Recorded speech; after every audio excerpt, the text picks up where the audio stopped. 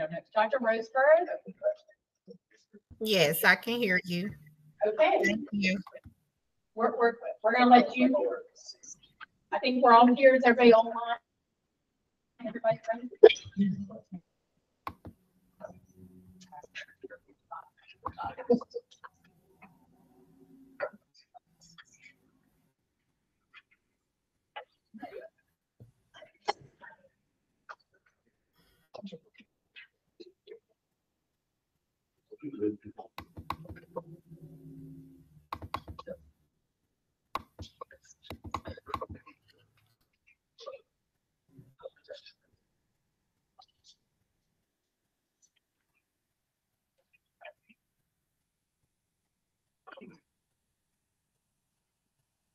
Dr. Roseborough, it's all you. Okay. I now call the our Board of Education meeting to order. At this time, we would like to offer up the opportunity to call for nominations for board chair. I would like to nominate Karen Cloud as board chair.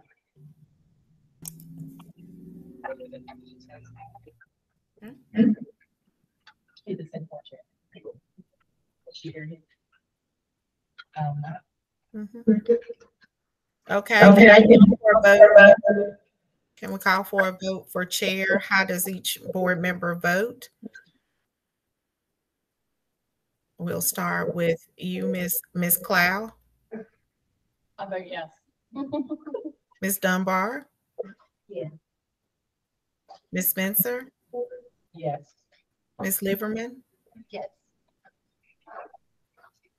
And Mr. Scripture? No. Okay, well, the vote passes. Ms. Cloud is now our board chair. Thank you. I now will open elections for the vice chairperson. Make a motion to nominate Robin Dunbar for vice chair. Ms. Jones made a motion to nominate Ms. Dunbar for vice chair.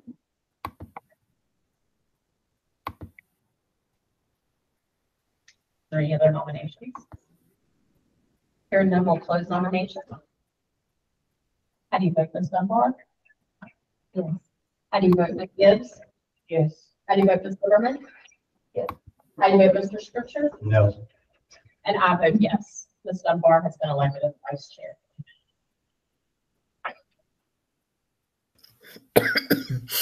Our next item on our agenda is the approval of the personnel agenda. And the recommendation is the board approve the personnel agenda as presented. I make a motion to accept the personnel nominations. Ms. Gibbs made a motion to approve the personnel agenda as presented. Is there any discussion? And that is with an employee without a current background check. That is correct. But there is no current background check on file with our school system, correct? Our paperwork says. Hearing no discussion, you vote, Mr. Scripture? No. Oh, I'm sorry. Oh, sorry. Can you clarify what it says? Just public. The training is gone, but we had a person that was interviewed on the Thursday, Friday. They get a chance to get the background check back yet, so it should be back in there. So we are going to approve her based on that background check coming in. If the background check is not good, we have not done. Is there any other discussion? Any other questions? We will follow up with the board regardless of whether the background check is sufficient or not. Correct, Dr. Roseborough? Yes.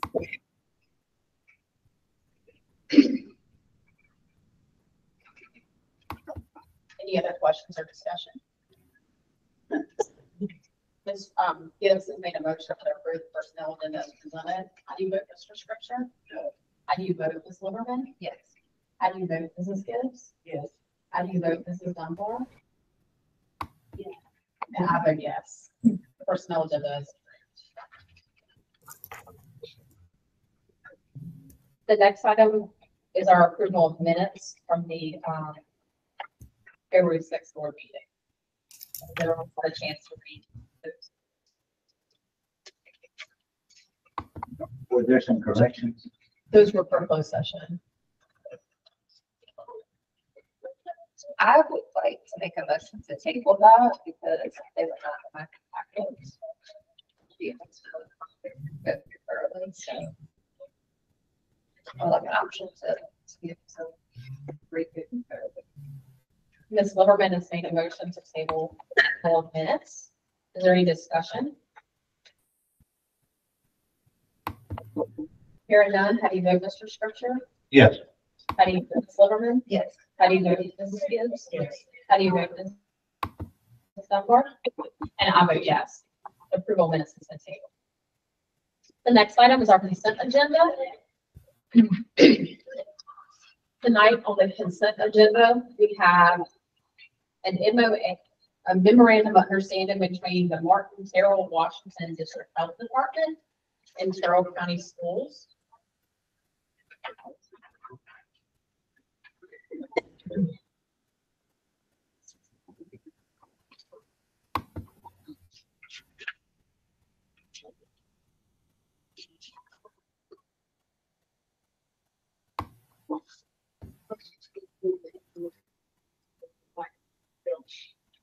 With the health department.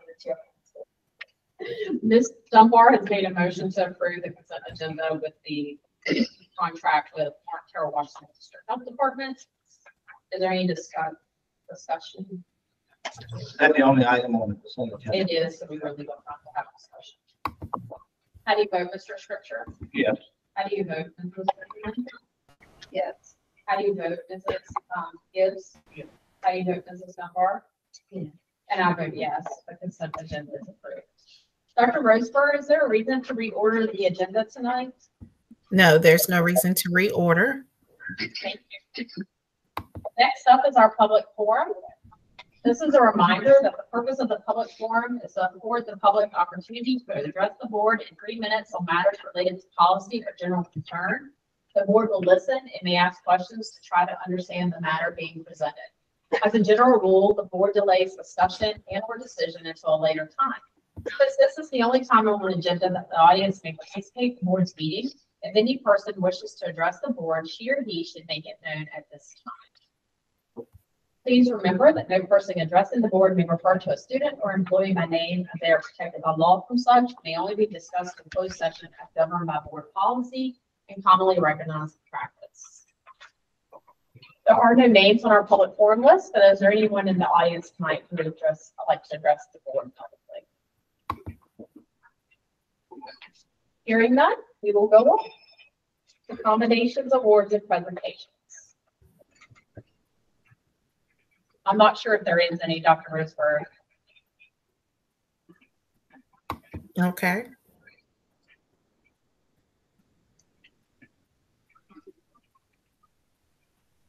Okay, then we'll go on to the in-service and instructional program.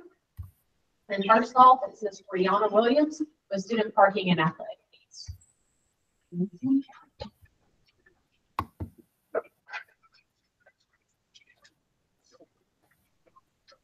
Good evening.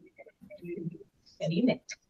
Do you want me to start with the metal text for, is that on the agenda also? For Mr. Franks? It is. It's Wanted to send the part. athletic. Yeah. Part-time athletic fees. All right, can you flip it for me?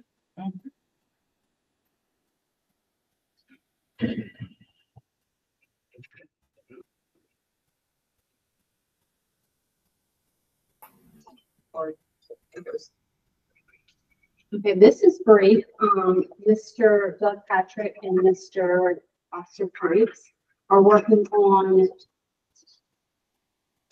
repaving, we're not repaving, but restriping the parking lot with numbered spaces so that we can account for all of the students and staff that are supposed to be on our campus to create a more safe and orderly environment, and also to know which vehicles belong to us and which may belong to community people. And so we know who's on our campus at all times that are students or staff employees. Officer Franks has ordered the decals for parking, and he has them so that there are for TBS, CHS, CMS, the bus garage, maintenance facilities, and they're all numbered spaces. We are recommending a $20 per year parking fee, or $10 per semester. We realize that there's financial hardship for a lot of our students. We also realize that driving and parking on campus is a privilege and not a right, since we do have bus transportation. It also creates some accountability for the students when they know that they have an assigned parking space with an assigned number and an assigned tag. That way, Officer Franks and administration, particularly at the high school level, when we are on campus and we're doing our checks in the parking lot, also teachers that are on duty in those areas, because we do have students coming and going multiple times during the day, whether they're late ins or early outs, or whether they're here for college courses. We know which students are supposed to be on campus and what they drive and what they're supposed to be driving, and that it's visible Columbia High School tag is on their rear mirror. The $10 per semester, a lot of our kids will get the license, say in October or December, then they shouldn't have to pay for the full year. They can just pay for the semester and get for the semester for the next term. The technology fee, which is standard across the district, is for the Chromebook and the charger. That's $20. We're not proposing a change for that. And then the athletic fee would be $30 per sport for participation to support the overall athletic program. You know how costly athletics is for students. There's a lot of needs that come up for students throughout the year, and student services are able to meet that need. Administrators, teachers are able to meet that need. But we did ask for an athletic fee from each student and family participating, then this account will be used to help supplement the needs of the athletic program. Very old school. We got a lot of old facilities. We need a lot of things painted, repurposed, rebuilt, fixed, and we got to have money to do that. So this also gives a little bit higher accountability for the student and parents, that they can't just, come onto a team when they want to, or quit, or not attend practice. It kind of gives them a higher stake in the game for participation, much like if they're on a rec team or a summer travel team. They play 2 sports per year. They drive to school both semesters, and they pay the technology fee. That will be $100. Now, potential implications for our students is if they don't pay this fee at the end of their freshman year, sophomore year, junior year, it continues to rack up, and they cannot receive their deployment until all fees are paid. One thing I would like to do, since I become principal, is have them eliminate that debt every year. So maybe restrict them from participating in some things during the school year. That would be field trips and extracurricular until some of those fees are paid. We did have some seniors this year that owe technology fees going back to middle school. And that's a long time, 6 years of not paying technology fees. And by the time it gets to be their senior year, it can be a lot. So, any questions? How much did the decals for purchase cost? I do not know specifically. I would guess $2 to $3 a piece. They are the nice decals with the logos on them. The shiny ones that hold up and not just the paper ones. And what exactly are we gonna do with the $20 a year that we collect from our kids? I would say restriping the parking lot, used for connectless beautification. Currently, there's no funds for that. Going into general funds. I thought the safety grant paid for restriping. That I can't answer. Yes, the safety grant did Right here now. pay for that, but we have to have a plan for sustainability after the safety grant ends, of how we can continue to maintain safety, security, and beautification of our campuses. I know we need some more signage. There needs to be some more signage when visitors are on our campus in different places, and that could be a cost incurred for that. An alternative to this recommendation, we looked into several schools in our region, and several schools in our region charge a student fee per grade level. And it starts with a lower fee in 9th and 10th grade, and it moves to a higher fee in 11th and 12th grade. So that is an alternative. I'm still waiting for a couple of districts to contact me back. That is one thing that several schools do in our region.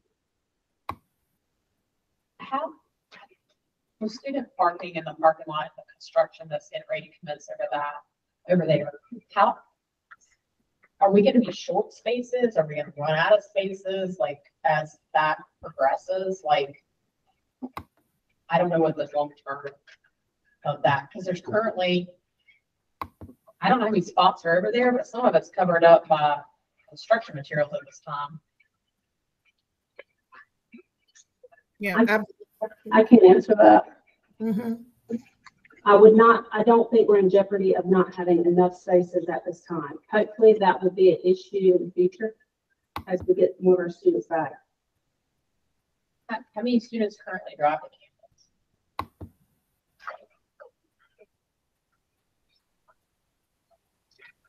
campus? That's also a hard question to answer because they come and go depending on when their college classes are and their internships and their work schedules, and if they're 11th grade or 12th grade, and if they're leaving and going to the daycares, and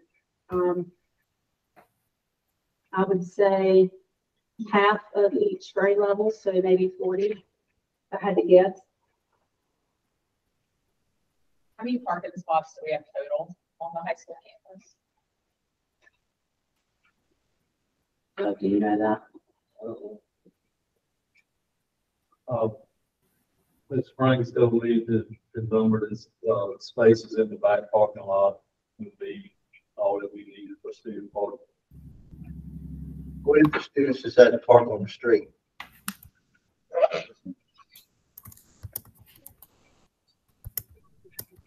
They decide to park on the street. So that was my next question. If we're talking about trying to bring students back, but yet we're adding fees for parking and then we're adding fees for athletics. Do you really think this is going to bring students back by adding additional fees? I mean, I think $30 a sports will kill our athletic program. I think we're going to be done with athletics. I mean, and that's all that keeps some of our kids there. Our most at-risk kids, and now they're going to have to pay for it, pay to play. And that's what separates us from travel ball. I mean, not all kids can afford to pay to play. And I think these fees, I understand the technology fee because that's a needed item that there's got to be some skin in the game that's going to be destroyed. But I think these other fees, I think we need to find some other way. I mean, we're hiring for position after position, but yet we're going to try to get more money out of our kids. I don't think that's the way to do it. That's just my thoughts. My biggest concern is that this is July, school starting in August. I understand a lot of other school districts do charge a fee for students to park. I understand that there be, like you said, the alternative of a grade level fee. But knowing this community, living in this community, I would just ask, like, how many of our staff, admin, superintendents, how many home visits have we had? Do we understand the hardship that it can be? I mean, to some people, $20 might not be a big thing, but it would separate students, or $30 separate students from playing our sports. And with Carroll County not having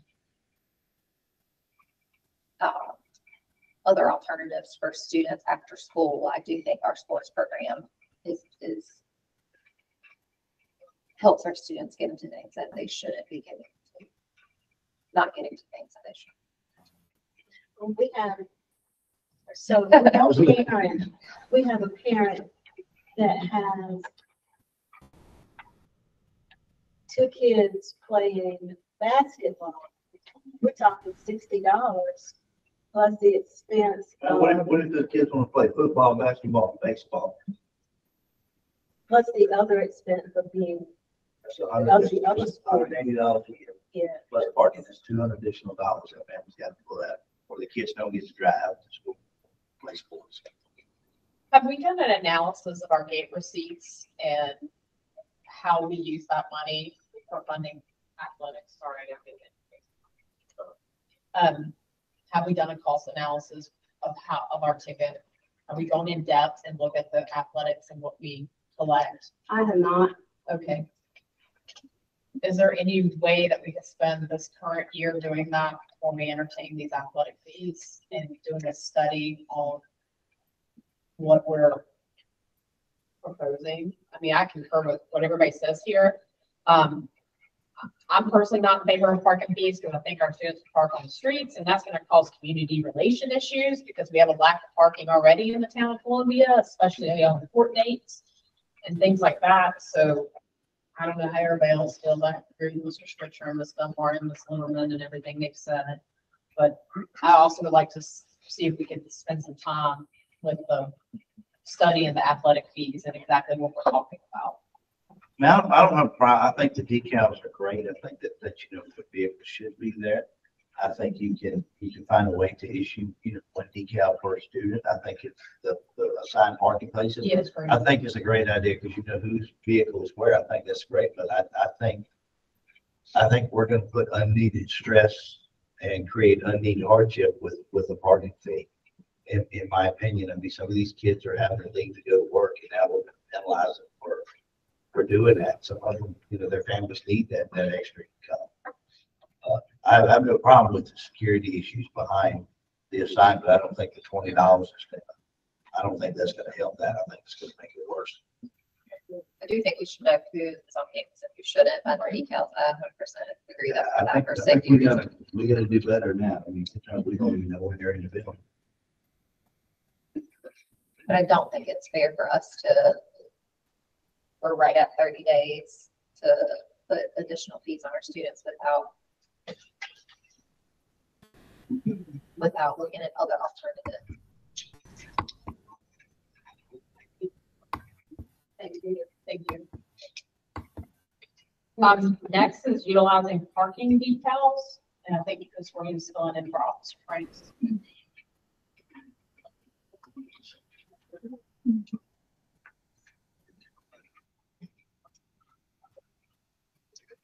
Get this way, guys, don't mind. I'll look better than sure.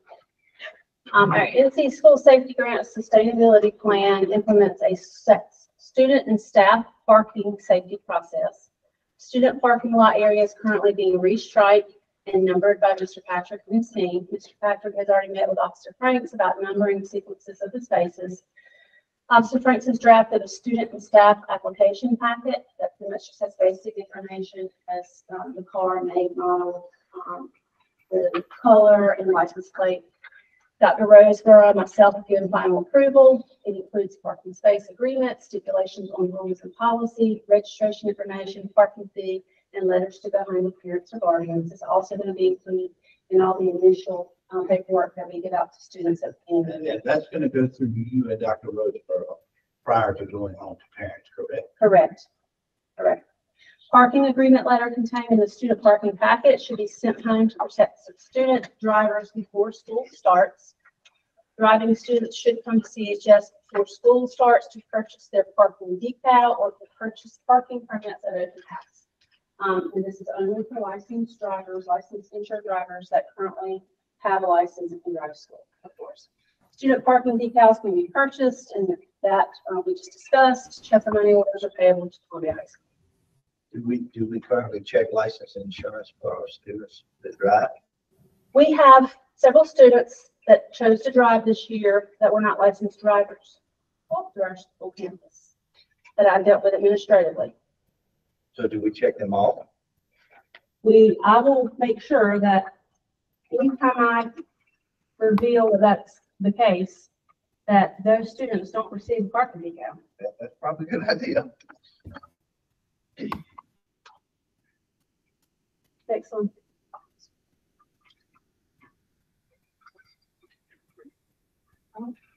SRO principal will monitor the parking lot for student compliance. Any violations or issues will be dealt with in-house. Central office and bus garage will be given their parking decals, and office supervisors. That way, when people from other sites or on our campus will know that, hey, look, that's on campus because we had this truck. Bus garage is on campus, and that way we know who our folks are that may or may not have a student or a CHS decal. The CHS SRO will maintain a file for Columbia Middle and High School. SRO for Terrell Elementary will be responsible for maintaining a file and issuing parking decals for that location. Staff will fill out a parking permit and there'll be no charge for that. Okay, any questions on the parking decal? And then metal detector project, there's been a purchase and we've actually received those metal detectors. We're implementing a metal detection safety process with the NC School Safety Grant. Superintendent will recommend the metal detector use on school property to the TCS Board of Education through a board policy. Parent and guardian notification letters will be sent at the beginning of each school year. SRO Franks will arrange face-to-face training with the delegated staff members how to use the metal detectors before the school year starts. CMS and CHS will leave the metal detectors at the main entrance during school hours. TES will use the detectors during events and during other times that school administrators deem necessary. Principal superintendent will set a date when a full screening will occur, and this will not happen every day, but this will happen when we feel like it's necessary, and it may be at random, and we will screen everybody on campus as they go through. We're also going to have the metal detectors set up for ball That include games. all staff. Yes, and ball games, particularly basketball, where we have large gatherings of people. SRO Franks and Lewis must be a part of that meeting to ensure everything is set up and used correctly. And part of the protocol is when they go through the metal detector, the large one, and it goes off, what happens? Where they put their things or metal wand, and he will go through that protocol and training with delegated staff. So our staff will be trained on how to understand. And they'll be on duty at the sporting events as well. The trained staff. Yeah. Who will those training staff be? We have not identified them yet, but it will likely be high-profile staff members that are on campus a lot, i.e. the athletic director, myself, people that have a lot of responsibilities that are on campus regularly and often. So we could have an athletic director who could potentially be charged with searching kids because a metal detector went off. That he won't be doing a full search. That would be, I mean, like a search for search and seizure would be administrative only.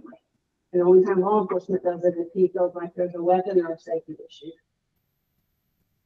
He would call over an administrator for Terrell County and we would do the search if there was an issue. Their plan when happens. And there's lots of trainings and things like that. We just had an incident where there was no administrator on campus who would do it then.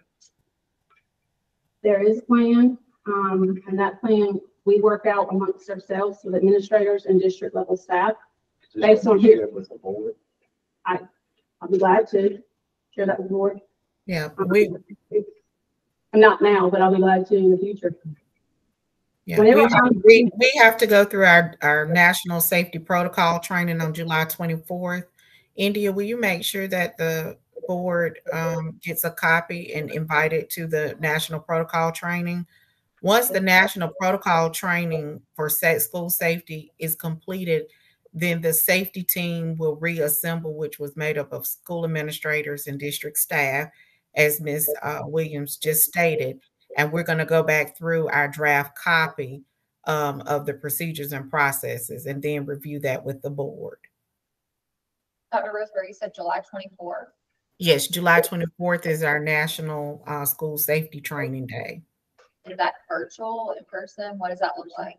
It is in person, and we also have surrounding school districts and law enforcement that will be joining us in our district. And that was part of our usage of our funds with the North Carolina School Safety Grant, is that we will be hosting this for the Northeast region on July 24th. Is it all day? What times? India, I believe, is, correct me if the time isn't it from 9 to 3? I have 9 to 4.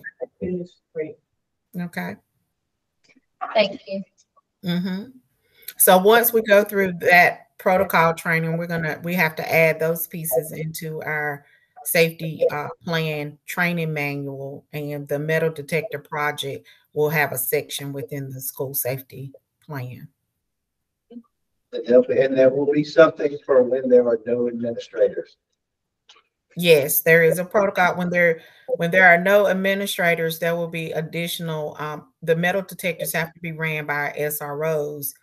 They have to be on site when that happens. So we have to ensure that we involve law enforcement in that process, or our off-duty officers that we hire for our athletic events, or any other events that we may host. So law enforcement has to be involved in our protocol for when an administrator is not on site. That dedicated personnel will be able to supervise that. Thank you.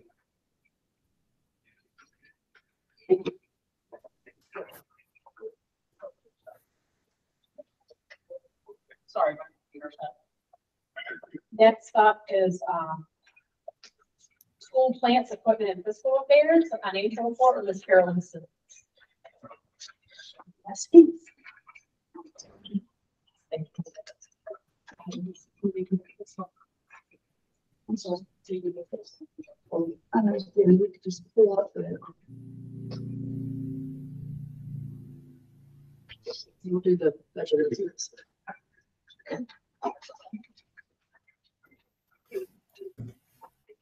All right. This is the summary of where we ended the year. As of June 30th, after I did my final adjustments, State Public School Fund, we used 96% of our funds were spent. And local, 96.96. Federal grants, we only have some that carried over, so about half of those, a little over half were spent. Capital outlay, we have some major projects that we're working on. And so where we ended that, we have some remaining balance going into the new year, so about 24% was spent. On attrition of that budget, we have 93%, and then other specific revenue, which is kind of a catch-all for just various grants. We spent about half of that, and those were the grants that had to be zeroed at the end of the year. Everything else carried forward. Okay, so about 96% of our funds budget was spent. And then this is just the next slide is to break down by per object code of how we spent money.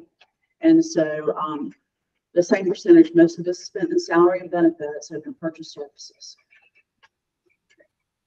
And then, Can I ask you a question on this page? Sure. Sorry, go ahead. okay, go ahead. So on this particular page, I just wanted to call out the transfers. Transfers are our fund balance appropriated. And so we look at those when we get to the budget amendments. We are required to give child nutrition $45,000 out of state funds every year. So that's included in there. Any other transfers will be fund balance and it's appropriate. And can you explain just for the public, for people, what constitutes a transfer? When we spend more money than we actually take in, we have to use our fund balance. And that is the balance that's in the cash that's in the bank. And we're going to talk about that in a minute when we get to the balance sheet. Okay. All right. So the next one, okay, we had one allotment revision that was late in the year. Even though that says grant year 2021, it was actually made in this year. Money that was left over 2 years ago, they gave us additional funds. So not a lot, but that was for our summer program. The next page. Okay, so you all have the final budget amendments for the year that were they were going to be presented for approval. This is a summary of the amendments we've made during the year. Remember, we started out with an initial budget, kind of a continuation budget. Then we came back in October once we got all the money dropped down and all the federal did amendment to revise that. Then we had amendments in March and then the final amendments in June.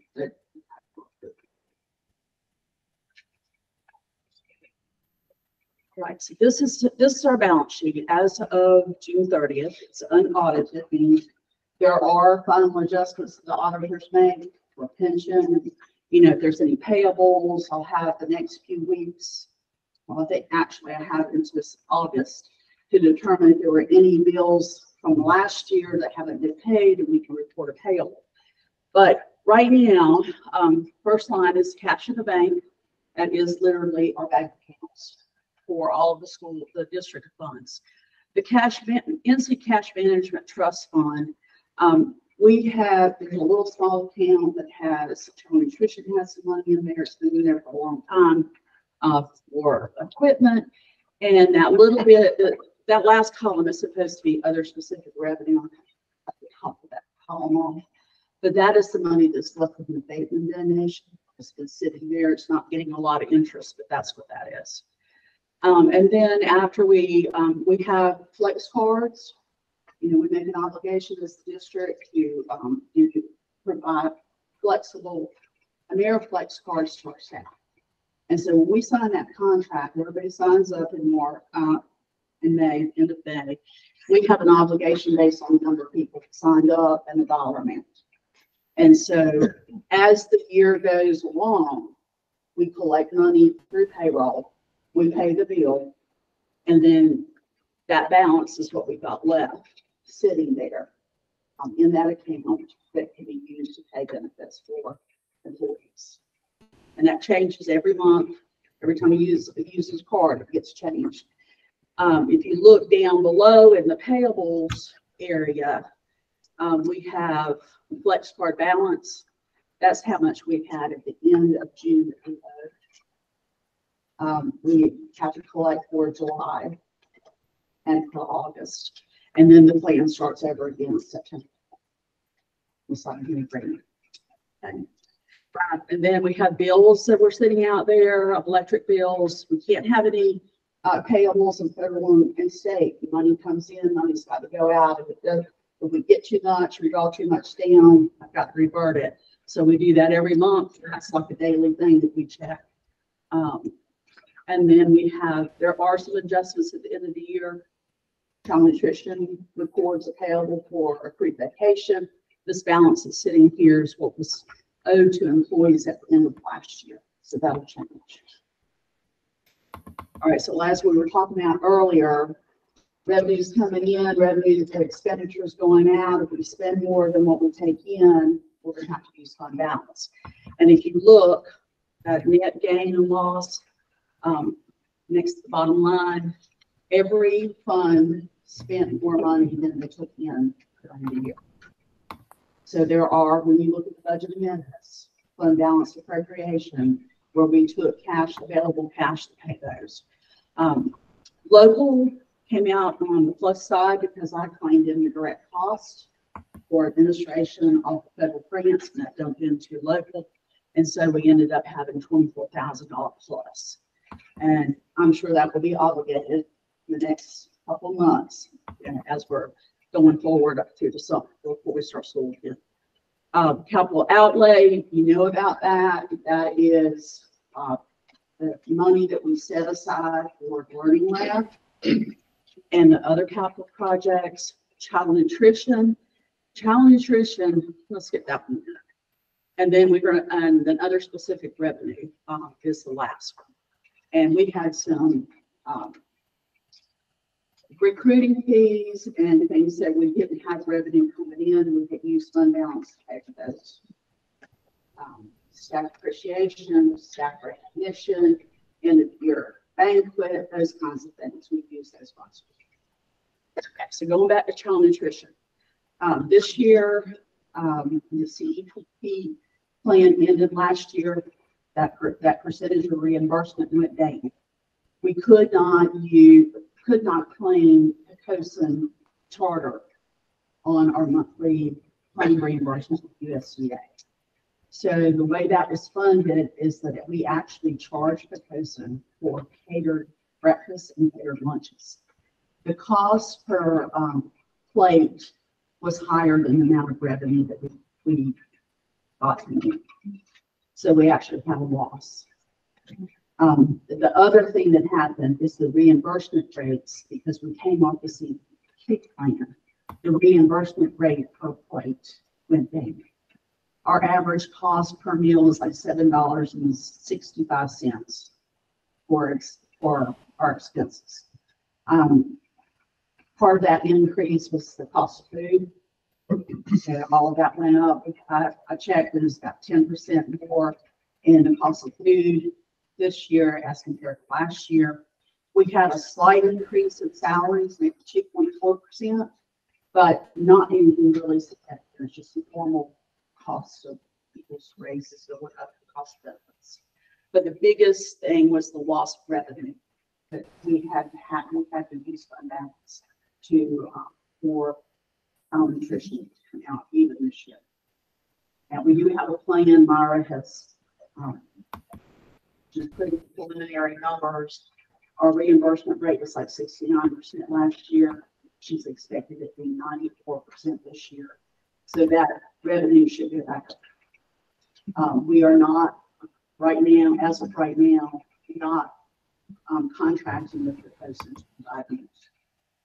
So that cost will come.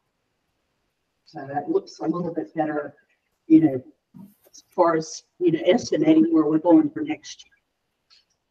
The good thing about, if there is a good thing about losing money, Myra has been on, for the last 2 or 3 years, because there were increased reimbursement rates, had to have an action plan every quarter of how she was going to spend her money with the USDA. You have a quarter, or I have to do, excuse me. And there's always, we only can have 3 months of revenue or cash on hand for child nutrition. And she's always been like 6, 7, or 8 months. And so she would have to provide a plan, okay, how are you going to do this? And we're going to buy equipment, we're going to increase people's salaries, whatever we're going to do, and provide that corporate basis to follow. Okay. So when I did the end of the year plan, just looking at those numbers, she's like 0.9% of a month over in her cash. It's about $8,400. So there is a good side to that. It's just balancing that cash level where we need to be. Okay, any questions about that? And this is very broad strokes. There's a lot of detail and all of that. You know, if you want to dig into it, we can do it later. Not me.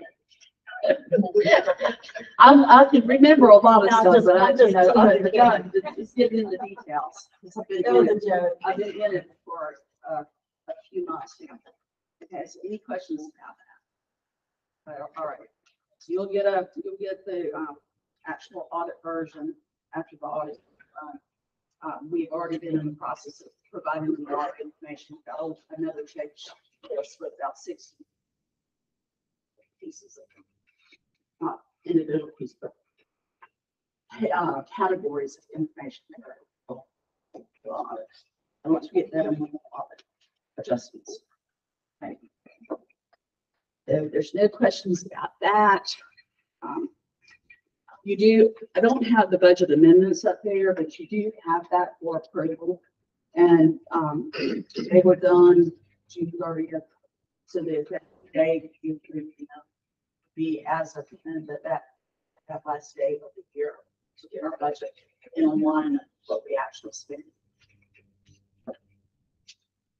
You have a copy of the resolution along with the detail of purpose codes that changed. If you have any questions about that, I'll be glad to answer them.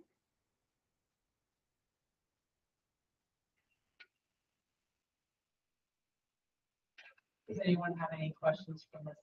Simmons? I have a lot of question that is just out of curiosity.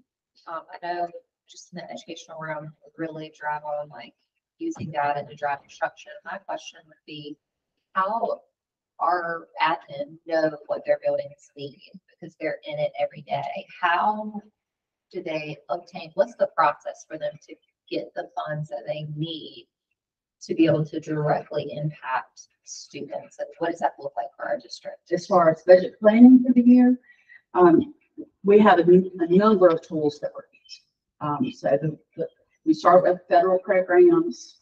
They have a planning template that Dr. Rosebrook has provided them.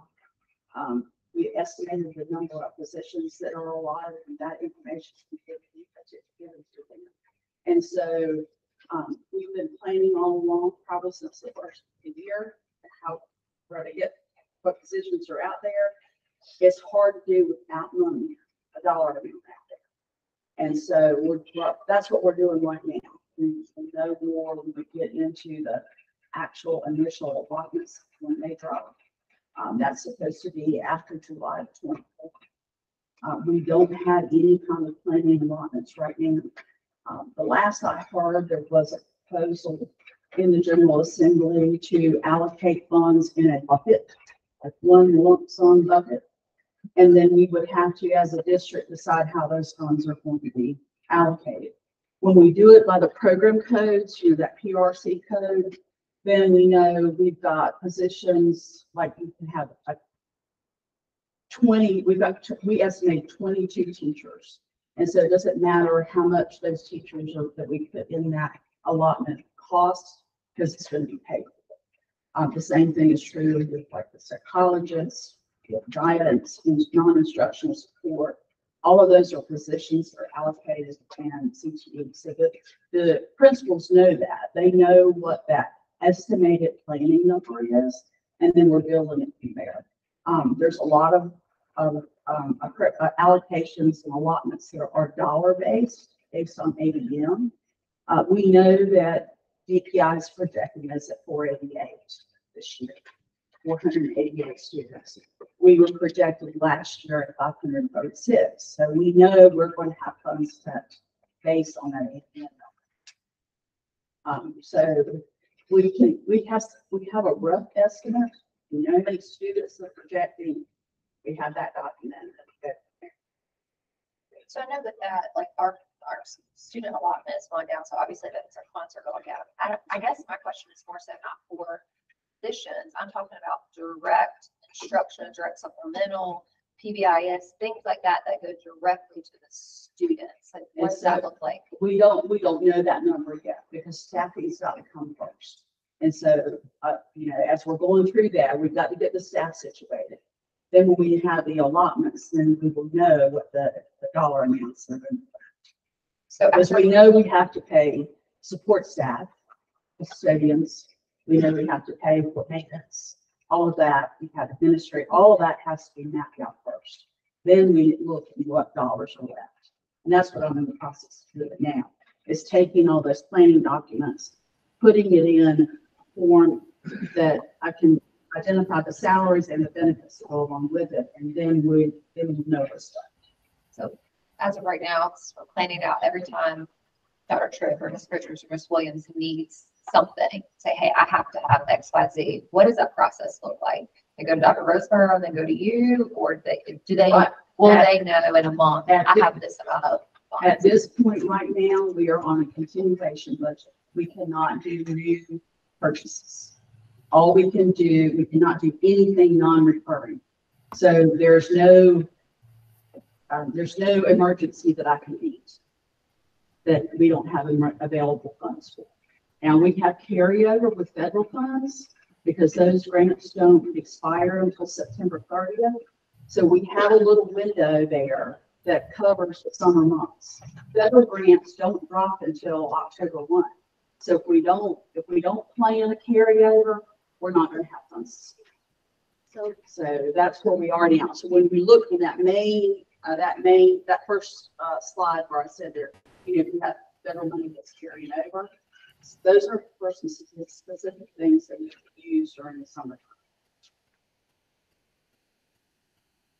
But in general, if the budget was aligned and it was all mapped out and we had everything in there, but there was something that wasn't planned, then the process would be the principals would make a request to the superintendent, and then I would work with her to see if there were funds available.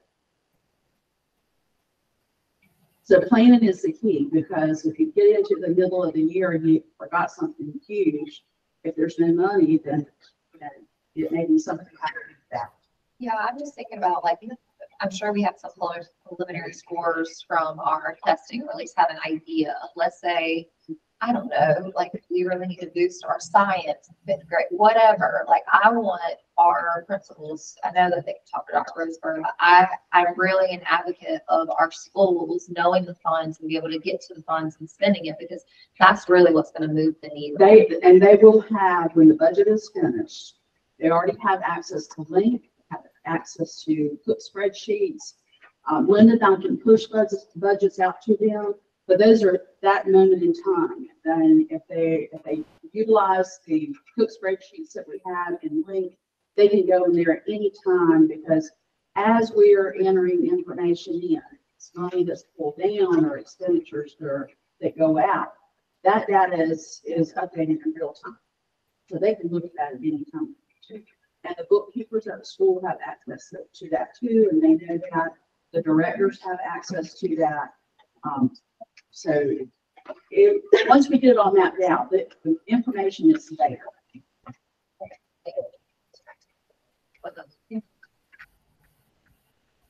So, Ms. Simmons, I wanted to add just to make sure that the board knows that this is the first year that our principals have engaged in need-based budgeting.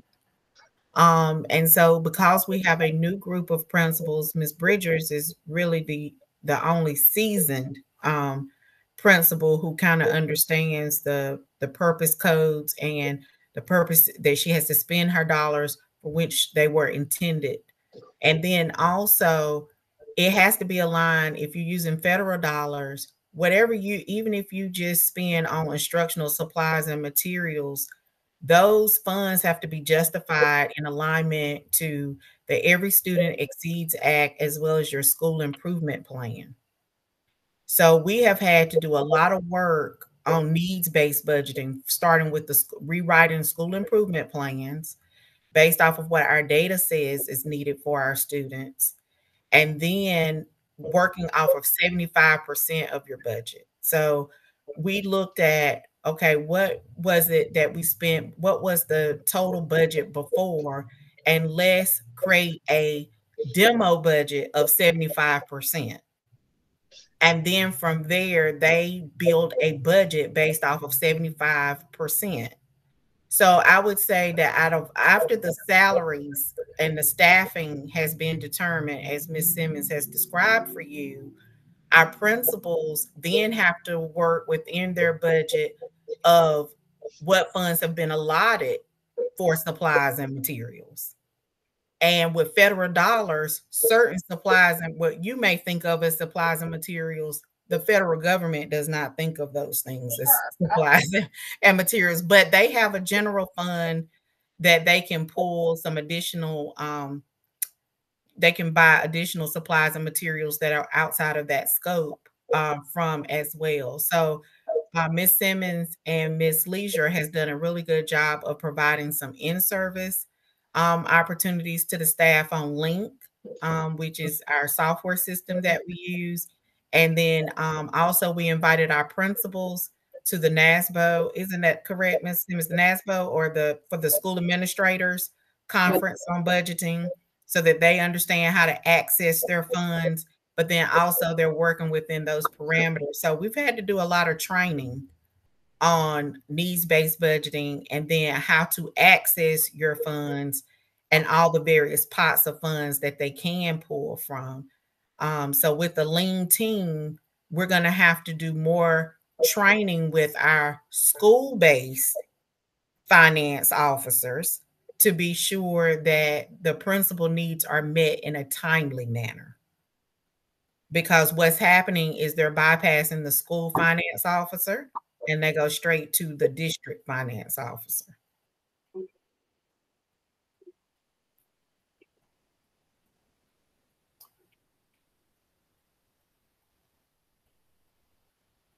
Thank you. Thank you, Ms. Carolyn. There's a recommendation that we approve the budget amendments number 12 and 17. So Ms. Dunbar's made a motion to approve the budget amendments 12 through 17. Is there any discussion?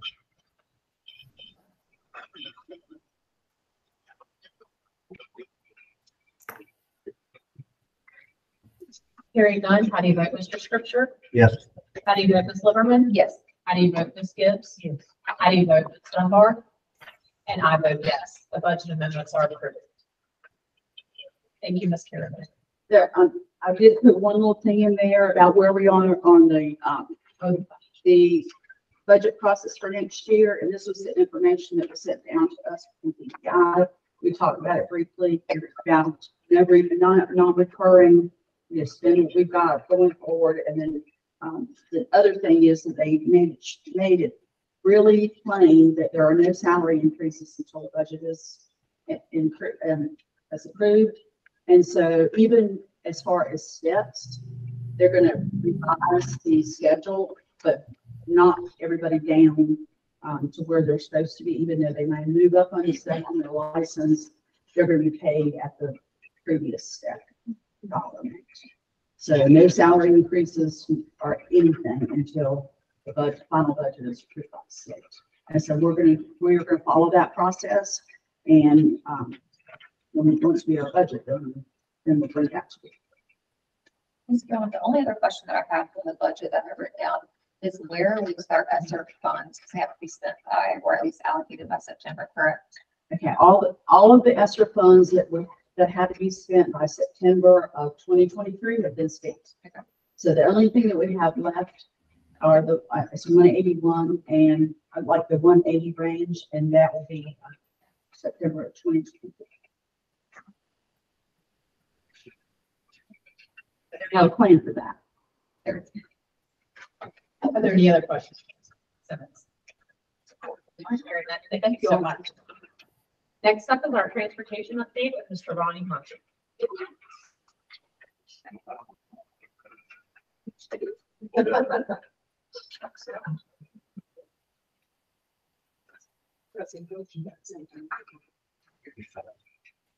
Good evening, everyone. Good evening. Start off, but before we get to this presentation, just let y'all know where we stand with our buses. As y'all know, I've got a helper, or a gentleman working with me beside me, or with me, or however you want to call it. He's doing a wonderful job. He is learning a lot, and the buses are improving. Definitely, you can see it. I can see it. So, I mean, that's a plus. So we're going in the right direction with those. Also, just let y'all know, I know we said we talked about it a little bit last year. This coming year, school year, I know I feel like we're going to get at least 5 new buses, possibly 6. Depends on if they're going to let me get one of them out of a status that it's in right now. I've been working on trying to get it out. It's actually like they put it in park status, and use the bus at park, and we don't use it for a spare. We're using the bus every day, so I'm still arguing with DPI. So I'm trying to get that one replaced. We may get 6 new ones, so this coming year. Anyway, just kind of, I want to throw that out and let y'all know where we were standing as far as that goes. We're going to start on this presentation 5 or 6 months ago. I had time flies. The older, my mom was always told me the older you get, the faster you go. So I'm saying 5 or 6 months ago, we discussed the needs with y'all for the county vehicle. The one that we have, it's got some age on, it's got quite a few miles on, it's got one major issue, several other issues. And this is just a couple of the things that I know of. It's old, it's high mileage, the air conditioner does not work properly, and the engine has a knock. Once it gets on, you can hear the bottom end of the motor start knocking. And it's like I told y'all before, I wouldn't send my wife on nowhere and feel comfortable about it. So and that's kind of where we're at with what we've got. So we've been in the process of trying to get some quotes from different dealerships on different vehicles. And I had several, and what I've done, I compiled all of them down and picked the 2 cheapest ones. That sounds cheap, but I did. I got the list. Let's say the less expensive, and send them. And the next slide, I think, is going to show y'all what we're actually looking at. And Miss India got us a picture So that's actually the color of this vehicle that we're looking at. If we go with this one, or if we can decide on whatever. But anyway, this is the information on this was the Chevrolet Equinox. It says 5, says 2 in the front and then 3 across the back seats. You can see the miles per gallon is 26 and 31.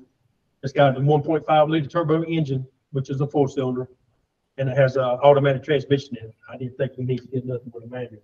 I don't know who can drive a manual. I thought we better leave the manual alone.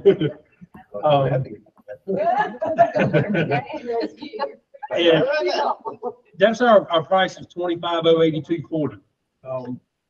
That price is, just so y'all know it, that price is a little bit misleading. That was the price for the vehicle. And I made a note on a couple. We still have to buy the tags and the taxes, and we have to do all that through the DMV ourselves because the dealerships that we're dealing with, they don't do a permanent tag, and we get permanent tags. So that's something that we're going to have to do at the DMV office ourselves.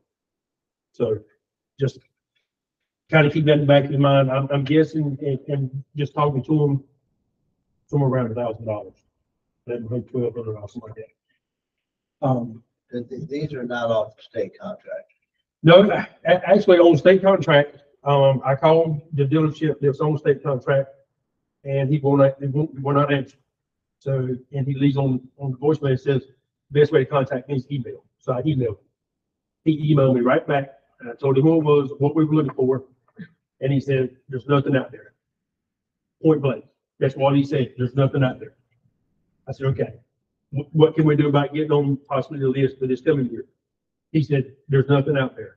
That's what he sent back to me. Very point. I mean, blunt. And maybe he just don't want to sell a vehicle.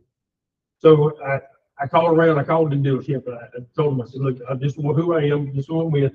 We're trying to find a vehicle on state contract. And they said, you need to talk to, his name is Rod. He said, but I tell you, there's nothing out there. Okay, well, there's 2 people told me that. So then I just decided, I said, you know what, I'm gonna call around and just ask the dealerships, tell them who we're with, that we're, school, and see what kind of prices they can give us. So, and this is one, actually, this particular vehicle right here was not on state, they didn't have a price listed on state contract. The very next one that we're gonna look at, they did have one. We're off about $70,000, I think. But the problem is they tell me you can't, and I asked myself, can we get on a waiting list to get on this year? He said, you're too late. Too late. So There's nothing they're gonna sell you at the state contract well, price. and I think that's pretty much the deal. I think that's kind of the deal. So, and then I got talking to Washington County, because they just recently bought one, and they just said that they got the same information. There was nothing out there. So they just decided to go through they went through their local dealership right there in Plymouth. And they bought a vehicle from them. From what I was told was more money than what we got listed here. I don't know. It's none of my business. I didn't, but he just told me that they didn't feel like they got the best deal. We flip to your next one, if you don't mind, please. Oh, you already have. Excuse me. I'm sorry. This is the Chevrolet Traverse. It actually seats 8, as you can tell in the picture. And this is actually the color of this vehicle. It's going to be, it is white. It actually is a bigger vehicle. It seats more. And my thinking on that was also, if you didn't have to seat 8, you could fold in 6 down and you got more storage room. So it's a little more feasible. But anyway, it seats 8. As you can tell, it's an SUV. The only thing I didn't like about it was the miles per gallon. It ain't quite as good as the other one. But this has got a V6 engine in it, which is going to give you a little more power. It's going to burn a little more fuel, unfortunately. And they do not own this vehicle with a 4-cylinder. So, and automatic transmission. There we go again. I didn't think we needed a stick shift. I'd like to see. Well, I can see. He's going to go there. Total price is $32,016, and like I say, that does not include the taxes and your taxes. Either one of them would be a very good vehicle. I mean, for the money. My recommendation is that I looked at it like if I was gonna spend my money, and we talked around. I talked to Andy and we kind of discussed it. I think the bigger vehicle would be better for us, even if we don't have 8 people just going to a conference. We still got more room in it. It's a little more comfortable, especially if you had to ride for 3, 4, 5 hours, whatever.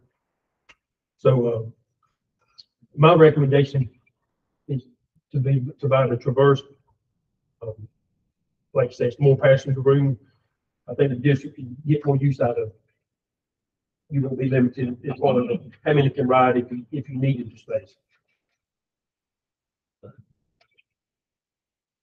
What dealerships did we contact? I kind of, yeah, it's a bunch. Yeah, it's a bunch. I can tell you, I called, I got to Ford Chevrolet, Elizabeth City, Lee Chevrolet in Washington, Phelps Chevrolet in Greenville, Don Bullock Chevrolet in Raleigh, not Raleigh, Rocky Mount, and then I contacted Capital Chevrolet in Raleigh. That's the one that's supposed to have the state contract pricing. I couldn't get any headway with those. So what I'd like to say, I sent to Ms. Dunbar yesterday. She was asking about it, and I sent her a question. So I mean, they're already in there, but what I do is I just pick the lesser of all of them to present to y'all. How often is the current vehicle used? How many miles per month is? Right now, not many because of the engine issue. I mean, so the staff drive the personal vehicles and we reimburse for mileage? Yes, sir. How much, do you know how much we reimburse average month for mileage? I do not. Do you know that? We haven't been doing a lot of professional development the last couple of years because of COVID, so I couldn't tell you. It's not as much as, I would expect we were planning for next year. Because we're allocating like $3,000 per department and school for statewide professional development. And the rate is 65.5 cents per mile for personal vehicles. With the purchase of this vehicle, are we gonna change our policy of how we do that and require our staff to drive this vehicle? Like, I don't know how that works. Like, do we have a procedure? The state has procedure for Okay. travel. Okay, so If there is a school car available and you don't use it, you don't get full reimbursement, you get a reduced amount. Like 35 cents, I think is what it is. I have to look at the rate, but I think that's what it is, around that. But you don't get the full amount if you elect, sure, I did.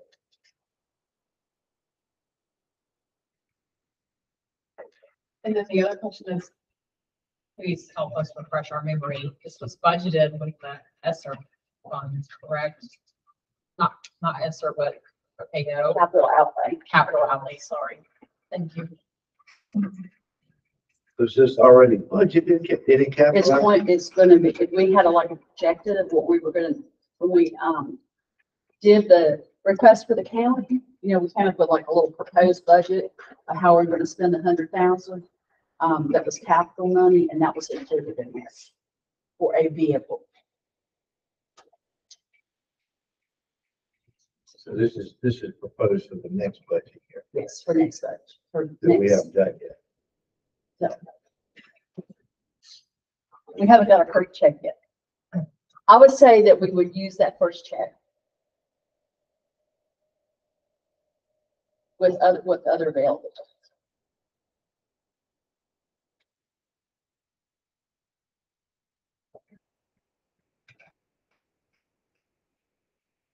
Are there any more questions for Mr. Murphy? I'm assuming that this will just stay at the bus garage if it's approved. What does that look like? I don't know if it'll stay there. I would like to keep it there so I can keep my own and make sure that the fluid levels and stuff get checked in like they need to be. Because I think naturally it's a new vehicle, but it shouldn't burn oil, but then again, anything's possible. They'd have to do it through Travel Tracker. That's correct. It'd have to be requested through Travel Tracker. So We have first come, first served. a process on which we would request this. Yes. So if you go through Travel Tracker, just like the minibus or activity bus, You're not meant to us. Is there a proposal, to potentially surplus the current vehicle? I would like to, and I kind of need some guidance on it. Is that how y'all want to do it? I'm just asking if that's a potential. Yes, yes. We need you.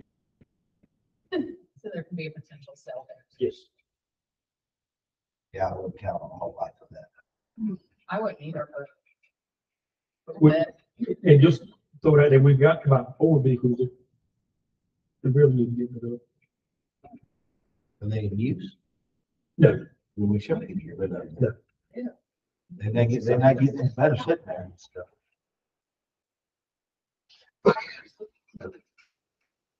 Would you be able to, with that, is that something you can come back with next month, recommendations on surplus of those vehicles?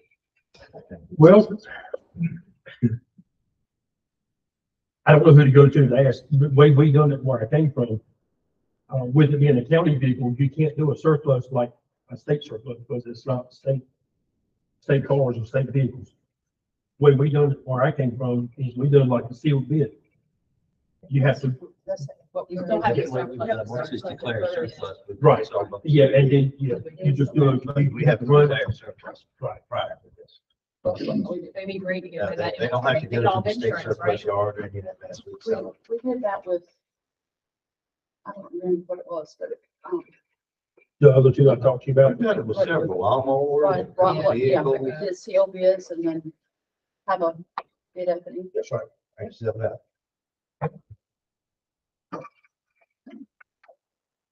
So the recommendation is for the BOE to approve the purchase of a safe and reliable vehicle for district staff, and Mr. Murphy is presenting the, transverse, the 2023 transverse. I don't know the pleasure of the board. Happy to accept Mr. Murphy's recommendation. My question is, how long is this quoted for? Can we get the budget finalized prior? How long will they hold these quotes? I do not, but I can find out for you tomorrow first thing. Need to ask him.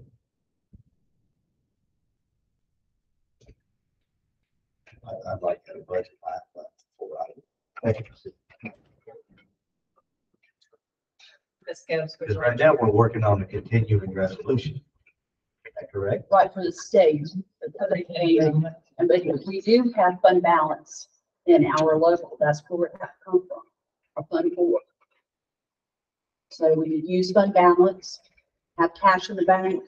Let's see, if you look at that balance sheet, you can see how much cash we have there, over 300,000. And then as the appropriation comes in here, that will replenish that. Does that answer your question, Mr. Scripture? For funding, No, not really, but it's local funds, it's county appropriation, which, we still don't have a passed budget. no, we do not.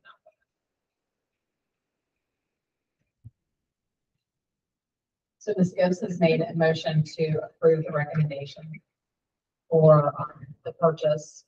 Ms. Gibbs, would you like to rescind your motion or? Hold on. Okay, so I'll open it up for discussion. Okay. Yeah, go ahead, Ms. Wilson.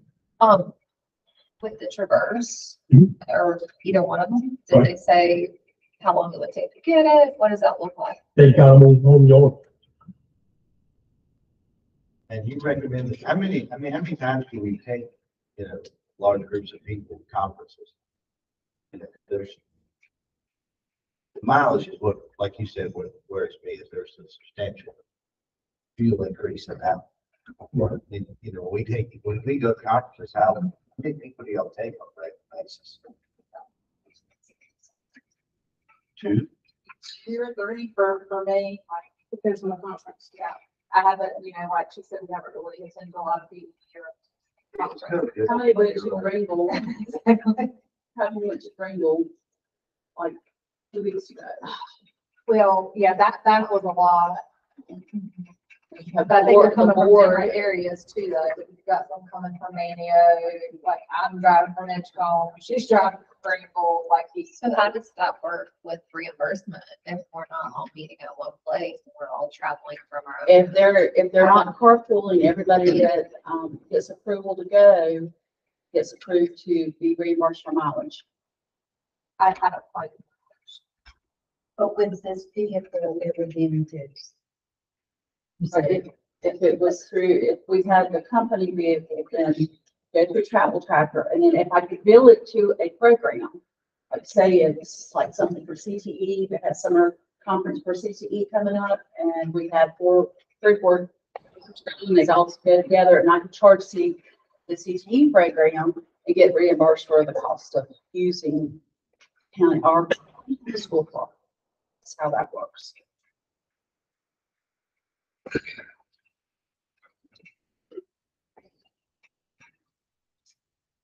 Can you get reimbursed for mileage for that too? And, Yeah, I just charge it to the program itself. yeah, So, right.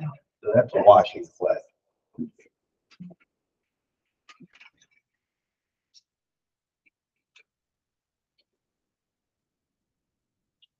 So my question is there a need for the larger, I mean, do we have a need for a larger vehicle or would the 5 passenger?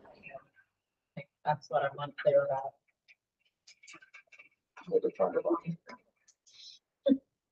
And you chose it because you figured. I was thinking, bigger groups or more comfortable, I don't know. What's I really don't know, because it's like she said, we really haven't been going to a lot of conferences and doing a lot. What's the Well, go ahead. let me weigh in because Audrey's not here. So I'll speak for Audrey and myself and I think Dr. Hodges. Is she there? She's hiding. Okay. Because a lot of this came about when I saw Audrey struggling with the district car. What some of our staff members do is they drive in, they can drive into Terrell and then put into Travel Tracker to take the car to their various meetings. So the curriculum, our curriculum directors, myself, and our instructional leadership team that's participating in NELA, which is a large group, if they were to meet in Terrell and then put all of their luggage in the Traverse and go to Greenville, that would be more helpful to them than what's currently happening with them all going there sporadically and being reimbursed. Audrey's monthly meetings, my monthly meetings, and some of the other meetings, we have to go as far as into Raleigh. Like, for example, tomorrow she'll have to go to SAS in Cary. So, and there's a group going. There's about 3 or 4 of them that are going, including Dr. Worrell. So if they were already in the district, they could pile up, put their luggage in there, and disperse to the hotel that they're going to be staying at. So there are times where there are large groups traveling to different parts of the state. The CTE conference is in Winston-Salem. That's a large group. But at this time, how many people are going to the CTE conference? I think we've got 2. You have 2, but in reality, that whole department really needs to be going to the CTE conference for training and support. So, and our meetings are in Williamston, and I think India's meetings are in Williamston as well. So we're just all over the place, so to speak. But you have mileage covered in your contract, correct? Yes. But there are meetings too that sometimes we go together and I don't intend to drive your county car. Just so you know, that's not my intention.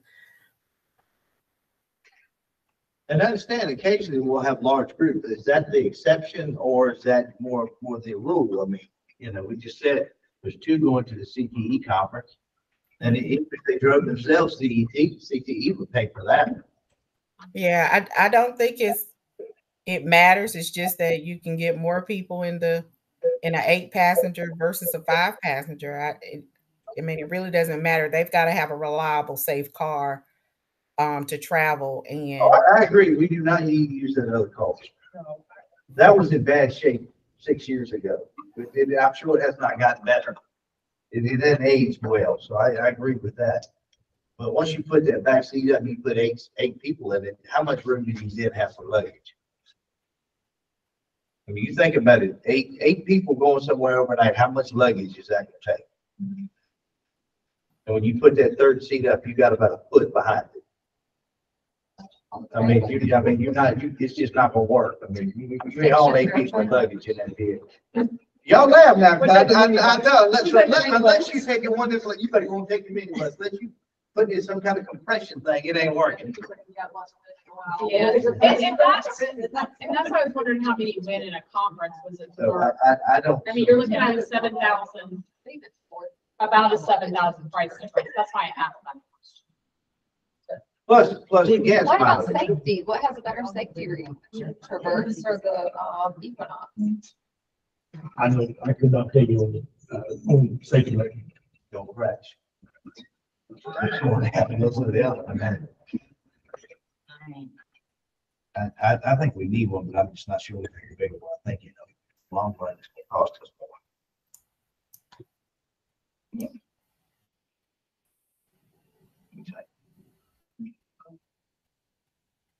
Is there any other, so Ms. Gibbs has a motion on the floor to approve the recommendation, for the Chevy Traverse. Is there any other discussions? I'm looking at the safety rating. Oh, okay, we'll wait. We're looking up safety rating. What was the difference in gas mileage? I'm sorry, I can't. I apologize. 1627 for the Traverse and 26 to 31. About 10 miles, yeah. Oh, see, that's cute.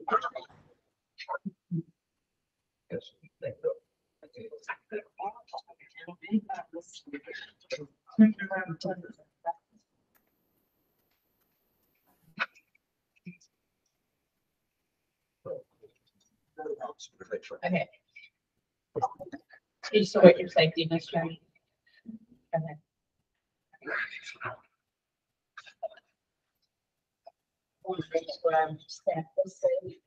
We do. The Equinox got a 5-star. Yeah.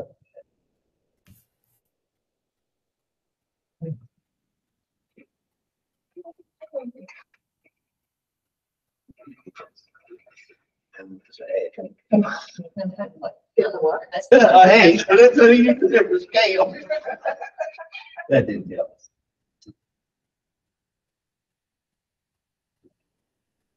I mean, you guys, you can maybe can call this for a vote. If you wanted to chop it down this. Okay, we'll call for a vote then. Mr. Scripture, how do you vote for the motion on the floor by Ms. Gibbs to purchase the Chevy Traverse? How do you vote? Mr. No, Scripture? ma'am, no. How do you vote, Ms. Silverman? Oh, Okay, okay. Ms. Gibbs, how do you vote? Ms. Dunbar, how do you vote?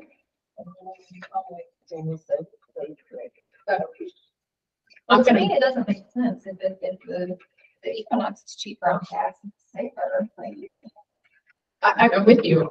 I'm gonna vote no to the motion, but I've got two that are holding. So we have 2 no's and 1 yes. We're waiting on the other 2. One is, did it say 1 to 4 and 1 to 5? Isn't that what it just said?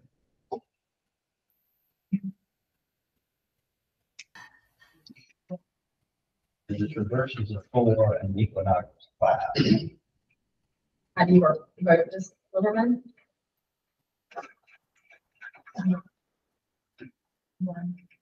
No. Okay, how do you vote, Ms. Dunbar? Ms. Dunbar votes no, the motion does not pass. Is there another motion? I'll make a motion, we purchase the Equinox. Mr. Scripture has made a motion to purchase the Equinox. Is there any discussion?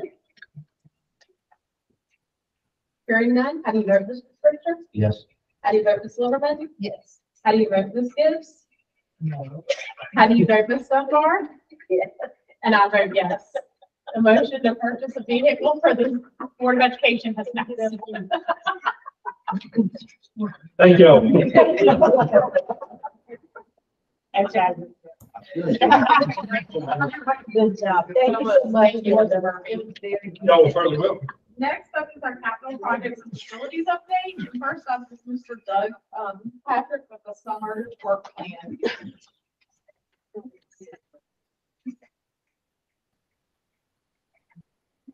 Hey.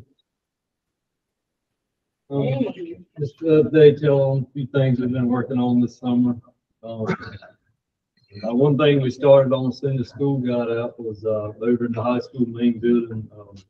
Bruce got in there and started removing the old radiators that we don't use anymore for safety and appearance reasons. And as he was doing that, he cleaned up the walls, filling in holes or whatever damage may have occurred from removing the radiators. And he also repainted some classrooms. He just painted the walls with the radiators on. Some of them he painted the whole classroom, just depending on what it needed. As far as replacing the doors, we've identified mainly some outside doors that needed replacement. So we're currently working on that now. Right now, he's just moving as needed from building to building, primarily painting, ceiling tiles, floor tiles. We had some termite damage at elementary school in one classroom. He's been working on that. So wherever he's needed and whatever he's needed for. Andre continues with the groundskeeping when it's not raining. As far as the contractor projects we've got going on, we finally were able to start on some of this access control we've been talking about for so long. They came and worked about 3 days. They're probably halfway through that project now. What they've done is, I think it was 4 doors at the high school, middle school campus. They've added access control to. I believe it's going to end up being about 6 doors, all outside doors at the elementary school. So they're hopefully they'll finish that up pretty soon. As far as the athletic field lighting project, currently now waiting on Terracon and the engineers from Moses Architects that are working together to come together on the design agreement. And once we get that, I can get back with the electrical contractor to begin work. The wood shop, been working on, everything's done in there. We're just waiting on the hopefully one more quote to come into the dust collection system. Once we get that, hopefully that portion of the project can start also. Mr. Barath is here. He's going to update you on the CTE learning lab progress. Custodians, they're doing their normal summer routine, mainly waxing floors, deep cleaning, whatever's needed. They're also moving building to building, trying to work along with everybody else, everything else that's going on. Carpet cleaning, I did have a contractor here last week that looked at all the carpet we have in this building, the elementary schools, and a little bit at the high school. He's going to give me an estimate or a quote to clean the carpets, basically. I haven't got that yet, but I'm expecting it anytime now. So we may do that or we may not. Got anything else? Yep. Okay, so here's some future projects. It's large projects. We've been talking about them also for a while. Mr. Barath is working with an engineer looking at our lift station over at the elementary school. That's what pumps the sewer out of that building into town. So they're working on the design for that right now. We also been looking at a couple of our large HVAC systems. One at the high school campus that does the media center, cafeteria. We're just in the initial stages of that planning. Also, the other one is at the elementary school, does the fifth grade hall, the office area, and then like the gym hallway. So that's just some of the larger projects that we're looking at for the future. That's it. Any questions? Mr. Duffy said before that summertime is really the Harold's busiest time. Just curious with the contractor for the carpet, is that something we normally do? Is there a reason that we reached out for a contractor? That is not something we've done since I've been here. I was contacted by Ms. Williams to meet this gentleman here. And I met with him and I carried him around and showed him where all their carpet was at. So we talked about that a little bit. I'm just waiting to get his set. Do we have the, so maybe I'll do we even have the equipment to clean the carpet ourselves, or what is that? We have one that's rather old. I'm fairly sure it's not on the level of what he has. Where is this contract from? Could be CDs off the phone.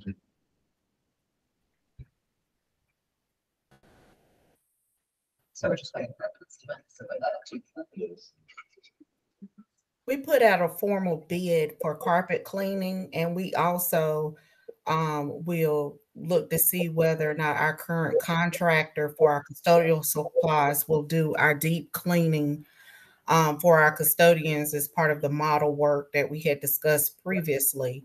It is normal practice to put out bids for, large projects for districts. And so we'll be implementing a formal bid process that we're required to do to see if any companies in the area want to participate in bidding for our projects and our needs for our capital projects. It's my understanding that the extractor is not up to par for the deep carpet cleaning that's needed, and also to think about the safety and healthy well-being of our students in terms of allergens being located in our buildings. So it was recommended that we do that as part of our ESSER projects. Recommended by who? For our ESSER projects, for the air quality recommendations that we have in our grant for deep cleaning. By who? By us, by our district staff, our federal programs directors at the state level, according to the stipulations for ESSER. And also we talked about this with Mr. Barath and with Doug, as well as concerned about the cleanliness of our campuses for the high school and the middle school. And the elementary school has a number of carpets that also haven't been deep cleaned in a number of years. So have we tested for allergens, or we just believe that they might be there? We know that they're there because we have several students that have allergens. And we have several medical diagnoses of our students that suffer from allergy and asthma. So it is it is up to us to do our due diligence in making sure annually that our buildings are deep clean.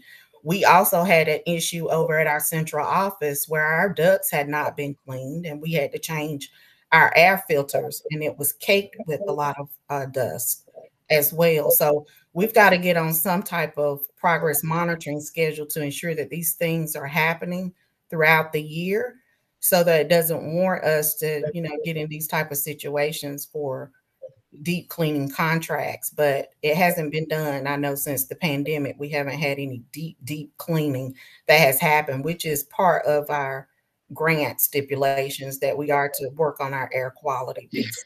That will be part of our air quality and cleanliness. We have already put out the bid for this? Yes, the bid is posted on our website. So the contractor that came to the district came to see how much carpet we had and to develop a proposal to put in a formal bid. We have not signed a contract with that particular company. Mr. Scripture, as a point of reference, I don't remember the exact date of the work session, but this was deep cleaning. Dr. Roseberg was presented when we went over the the work session where we went over the facility plan, correct?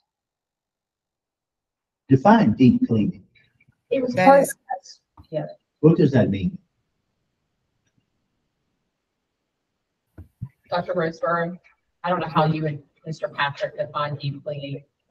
Well, I think Mr. Patrick should be the one to describe it. That's within his scope of work of what are needed for our buildings to be deep clean and what schools do for deep cleaning in the summer on a progress monitoring schedule.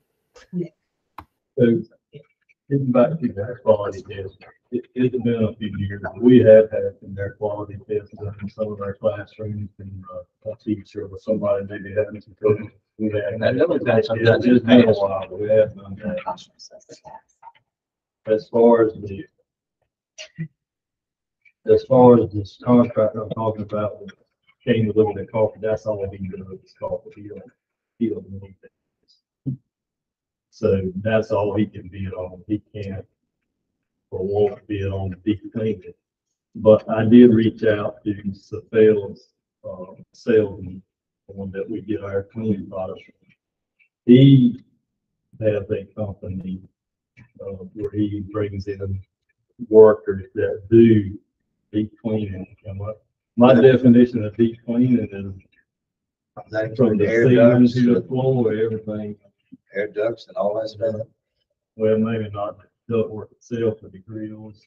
But, and I asked him to give me a price.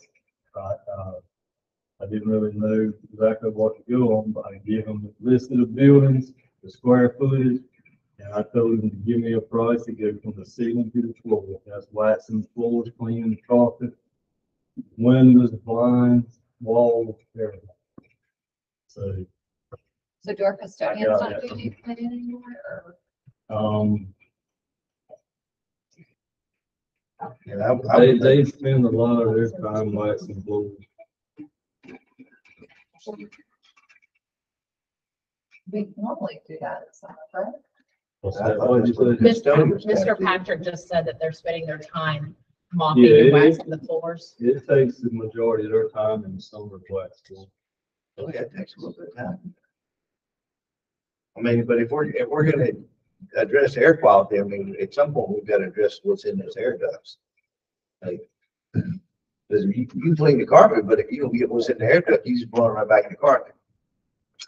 You know, so I mean, that's why I think we're just piecemealing what we're gonna do. I mean, if we're gonna really, address air quality, somebody's, we're gonna take samples out of those air ducts, have that, figure out what's in them. Not just, put a bid for carpet cleaning.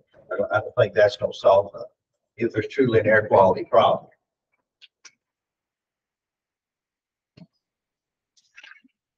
So did your man get back to you with a price? He did, You did? yes, The second guy? yes. I got it yesterday. 45,000. That was to do this building, all the buildings on the high school campus, except for the tech trailer and the bus garage and the elementary school. That includes that. I think he's talking about it, doesn't it? Yeah. The bus garage The tech trailer. That's right. and the van building.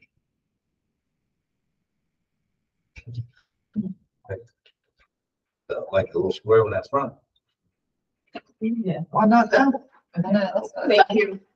Is there any other questions for Mr. Patrick? Will you share that quote with us, please? Yes. Thank you for the summer planning update. Thank you, Doug. Yeah. Next up is, Mr. Patrick and Mr. Moran, the CHS Learning Lab.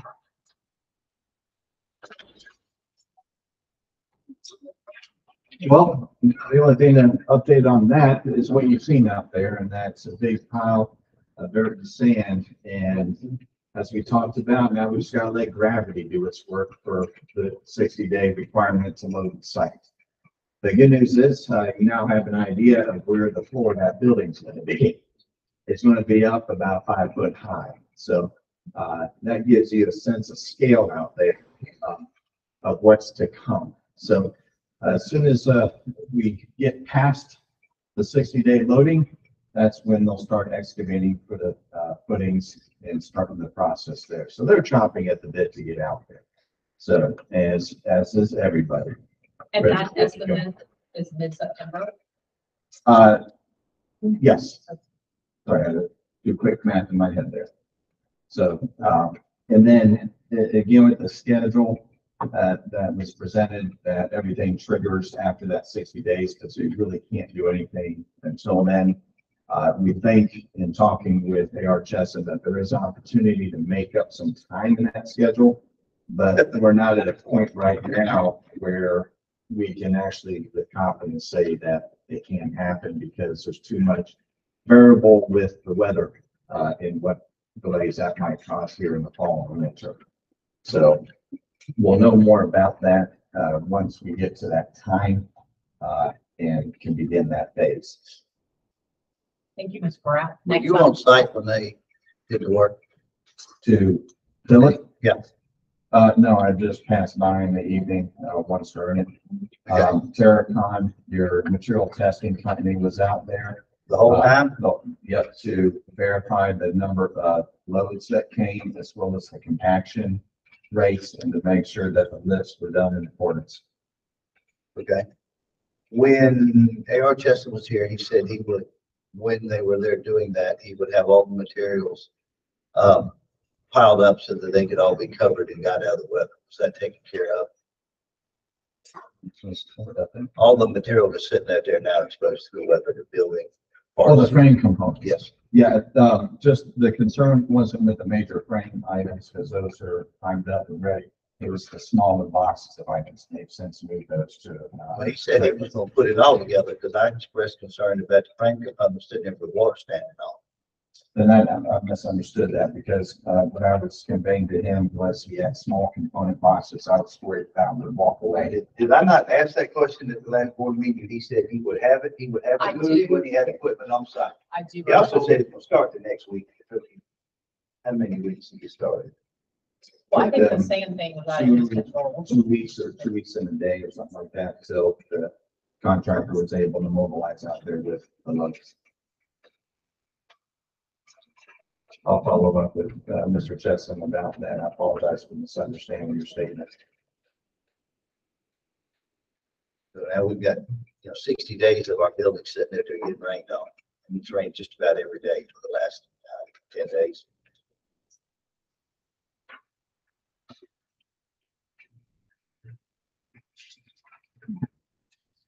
Are there any other questions about the CHS Learning Lab project? I don't have any. Okay. Next, Mr. Horath of the exemption for design services presentation, I believe. Yes, and one of the projects that Mr. Patrick referenced was a lift station over at the elementary school, and that needs to be rehabilitated. I've been working with Mr. Patrick and reaching out to multiple engineers throughout the region to just talk about it and contractors to confirm the timeline, because again, this project is planned to have the ESSER 3 funding applied to it that expires next year, 2024 September. So the work would be done next summer at the end of the school to have it replaced. So we are doing some work with making sure pumps and components and items would be readily available so that work can commence then. There's an act known as the Minnie Brooks Act for using a professional services for design, engineering, surveying, etc. And what that is that it's a qualification-based selection process requirement. So like you did years ago for the architect for the learning lab, you went through and published and announced a qualification request selection process. Design teams responded, you reviewed and interviewed and selected the team, and then you discussed the team. So that's a requirement that's federal and in the state of North Carolina. So in certain cases, though, the board and other government bodies can exempt themselves from it if those services are expected to be less than $50,000 to not have to go through this entire process. This rehabilitation project is not grand in scope. It's costly, yes, but the engineering fees were well below $50,000. So the recommendation is that board, this has to be something done in writing, so your minutes have to reflect this from the board. And I think the language is all It's right there. You went too far. Right there. that's the proposal. Let me go ahead and read it because I don't see it up there for you. It's referencing North Carolina General Statute 143-64.32. And I'll make sure that all of this is in the.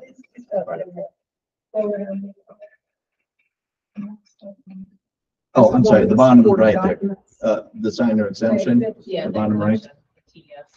That one. Oh, thank you, and I don't have to read. So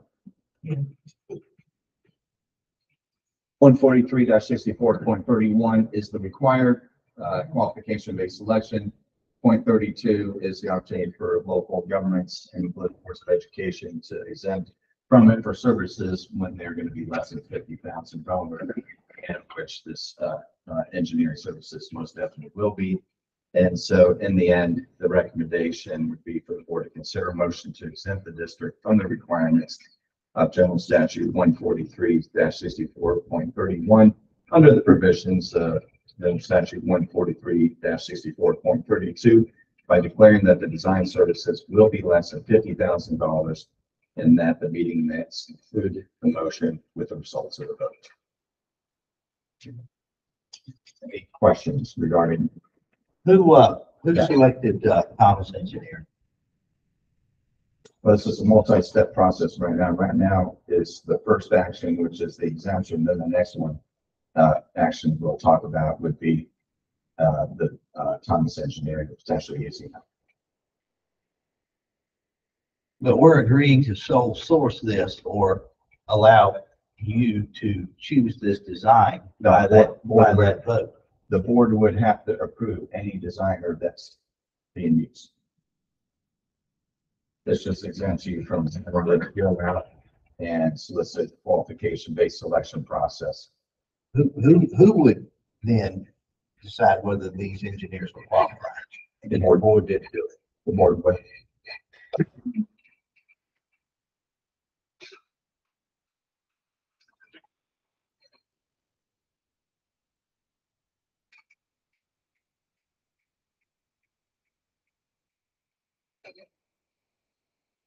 This is a multi-step motion.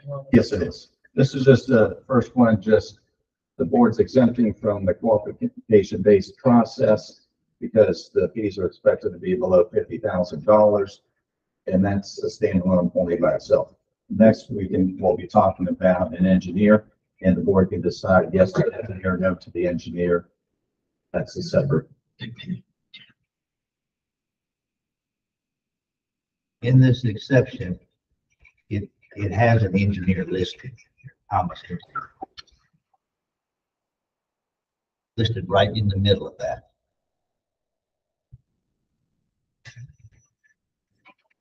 Thomas Engineering PA to perform engineering service. It says right in the middle of this.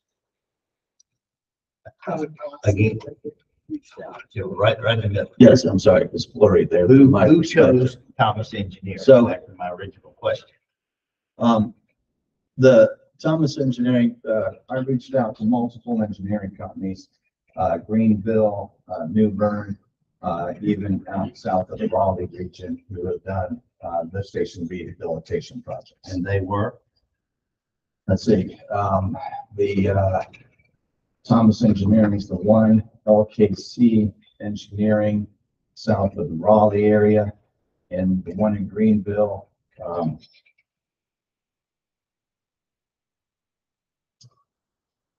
I apologize, I'm drawing a blank. I won't email that. I'll have to go into my notes and find that. I'm drawing a blank, but in Greenville.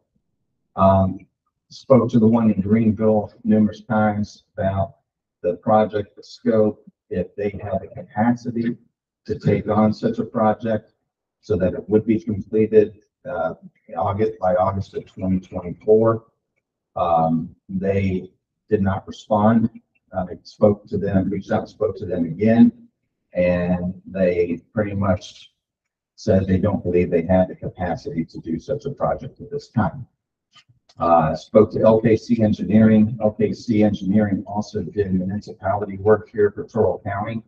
They've done some, I think, of the water sewer infrastructure around the county in various locations. So they had familiarity with the region. Again, they didn't believe they had the capacity to do this project being so far from their office. When I spoke to Thomas, a few occasions, he came by, wanted to look at it first. He met with Mr. Patrick and surveyed and looked at the lift station, and then follow-up conversations were that he could do the work and have it done in a timely manner, so the project can be completed August of 2024.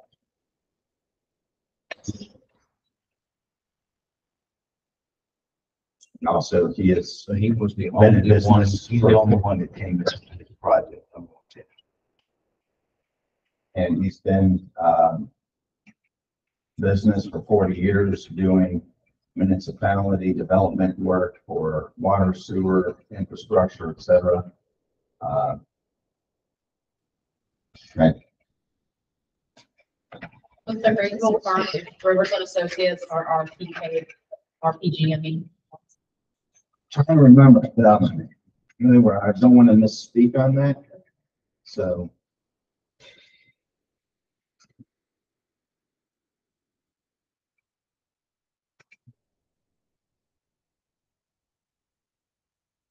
That was the middle part is information you're not voting on, Thomas. What you're voting on is the motion, which is the exemption. The Thomas being in there is information for the board. The motion does say in there anything that the board's approving Thomas. The information from Thomas was provided to inform the board of who they are and how they meet the needs of the project as a demonstration. Not that you're approving Thomas in this motion. And why are they in? Why would you not put? It's information to inform the board of companies, a company that does this work and their expertise in it and years of service of doing similar type of work.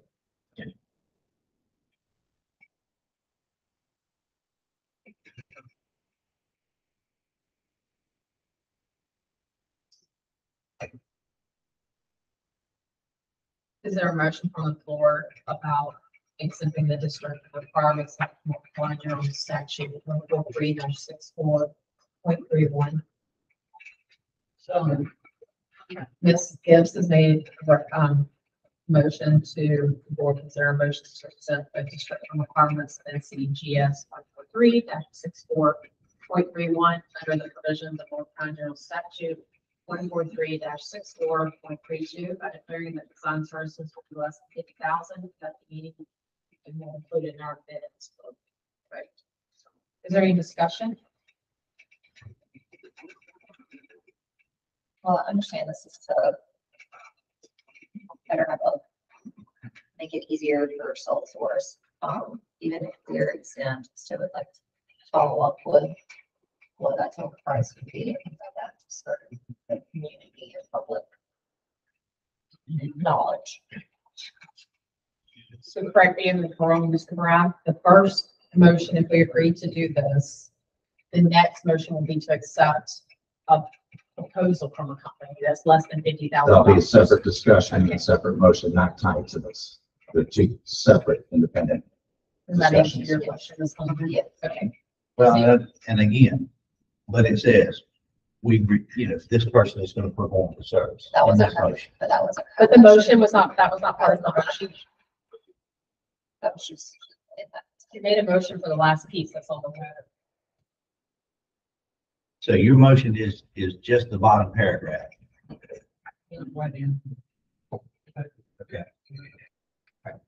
Is any other discussion about the motion on the floor? Ms. Gibbs has made a motion. I'm going to reference the screen and the minutes notes for all the general statutes. I'm repeating it again. How do you vote? How do you vote, Mr. Yes. Structure? How do you vote, Ms. Lieberman? Yes. How do you vote, Ms. Gibbs? How do you vote, Ms. Dunbar? And I vote yes. I apologize for the confusion.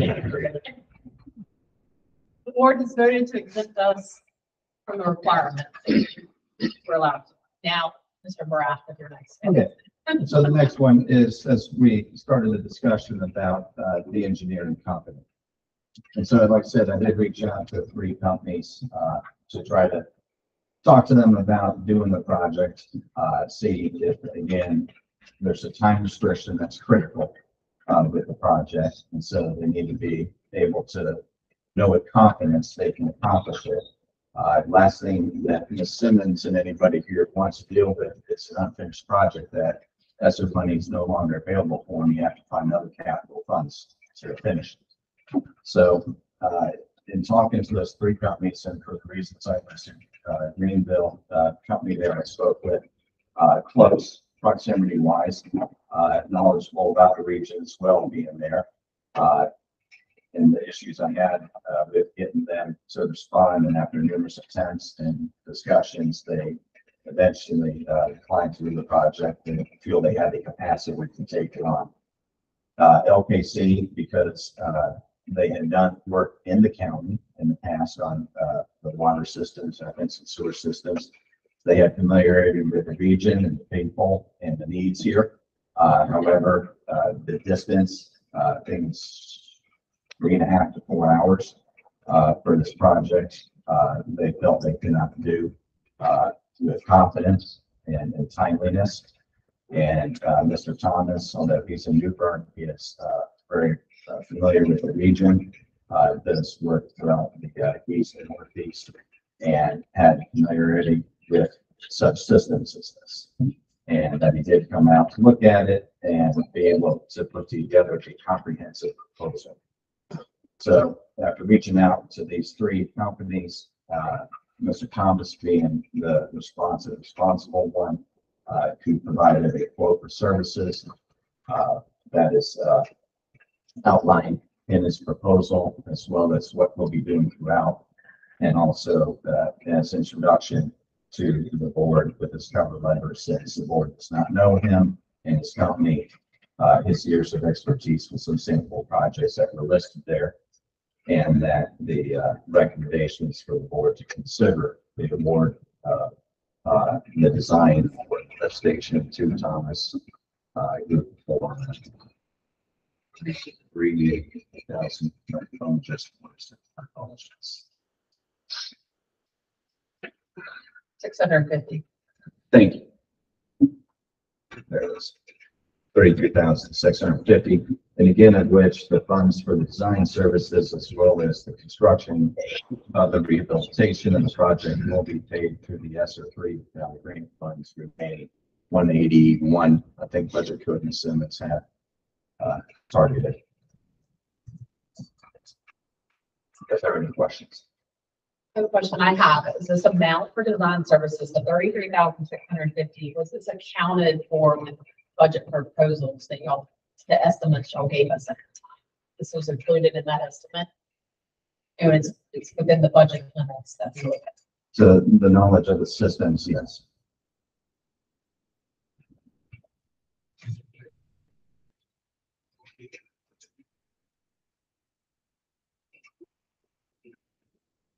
And there was no other engineering firms in Eastern North Carolina that was interested in this other than this.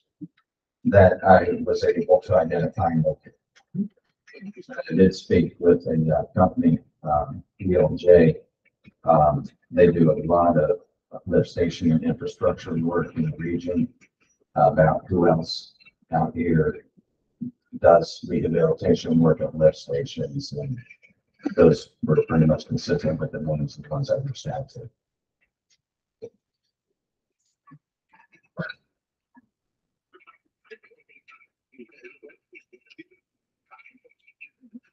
Are we gonna have the same problem when it comes time to hire a contractor, that we can't find a contractor that's willing to, we've only got one engineer that's even willing to design it? I know one contractor will bid it. That I spoke to, he's down by Wilmington area south here, that he said he would bid it. That came out. I have not yet reached out because I don't have any information to share with contractors yet, but typically what I would do is, as the design's wrapping up, just have the engineer and myself reach out to potential bidders to let them know, one, this is coming up, and kind of front talk it so they can get interested in quoting.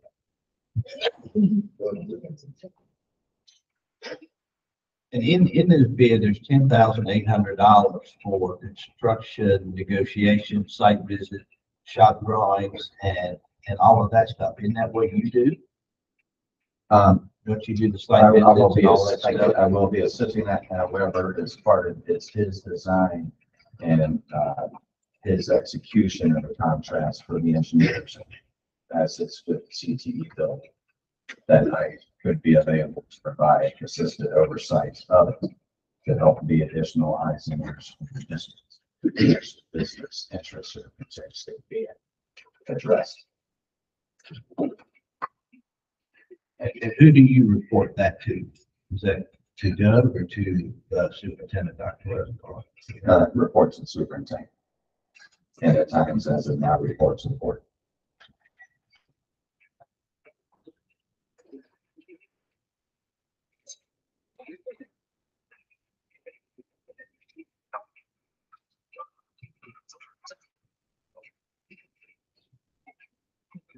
Are there any other questions for Mr. Brown?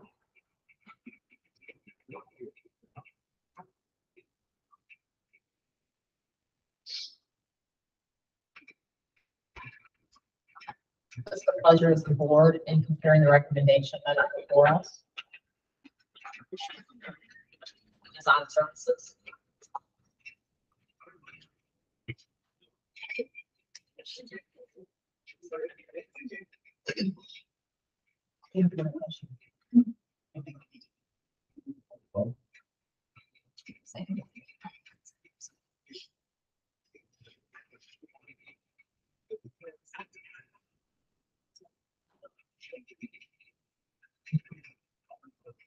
Make a motion? So moved. Ms. Gibbs has made a motion that board approve the award of design services for the rehabilitation of the sewer lift station at Terrell Elementary School in the amount of $33,650. Is there any discussion? I think it's irresponsible. I know it's ESSER money, but it's still public money that we have not considered anybody else. And I think we're paying for construction oversight once.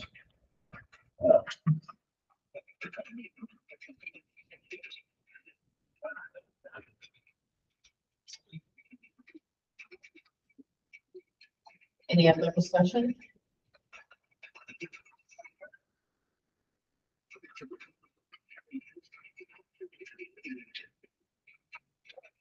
Motion on the floor is to approve the award of design services for the rehabilitation of the sewer lift station at TES in the amount of $33,650. How do you vote, Mr. Scripture? Oh, wait, hold on a second. So in the, you said we might be paying for this client. If we're paying Mr. Barat to do construction oversight and the engineer, we're not paying for this twice. I'm not currently contracted for the roadside project for construction. Merely contracted to help provide services to identify and help get projects underway. So you're not going to be the construction manager for that? At the current time, I do not have a contract that says that. The only thing we're paying for you is to do the building there. The learning building for that construction oversight, and with this and some other small projects to work with staff. Gotcha. And such as the HVAC replacement that Armstrong's doing at the schools, such as with this project, and to help with facilitating that process to bring quotes and proposals to the board that are in compliance with North Carolina general statutes and board policy. Okay. All right, thank you. Does that answer your question? Absolutely, it does, Okay. yes. Thank you. The motion on the floor from Ms. Gibbs is recommend the board, that the motion is to approve the award of design services for the rehabilitation of the sewer lift station at Terrell Elementary School in the amount of $33,650. How do you vote, Mr. Stritch? Absolutely. Since they're going to do a construction match, yes. How do you vote, Ms. Liverman? I'm afraid it's, I don't have this on the packet. Okay, so It's not in the, it's not provided in the board. okay, ahead of time. Voting for the design consultant. Okay. Ms. Gibbs. Is this done? Yes. And I vote yes. So it has passed. The motion for design services has passed. Okay. Thank you, Mr. Black. Welcome.